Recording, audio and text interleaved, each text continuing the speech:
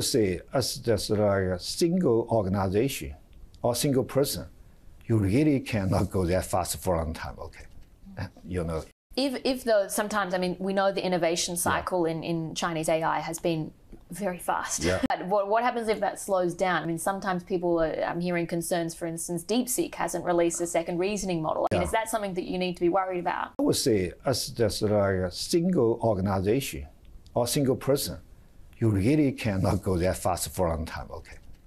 You know, I can work in like for 3 days and without any sleep, but not anymore, okay? Not anymore, and you really cannot like work 30 days and don't have any sleep, okay? Well, you can do that. Work ethic in China is famous.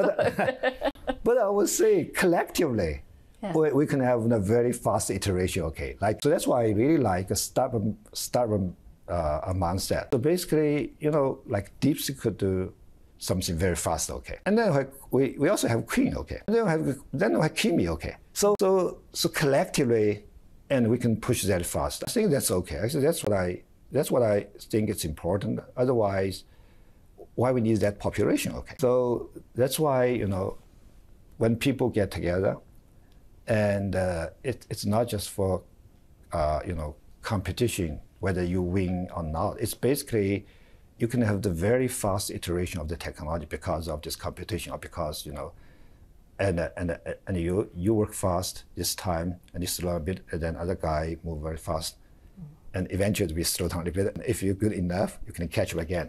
And I don't think it's brutal, but I think it's very healthy because, and when we work with the people that is very competitive, that would make you much more competitive, because that was the way how I think the new technology will be invented. Yeah.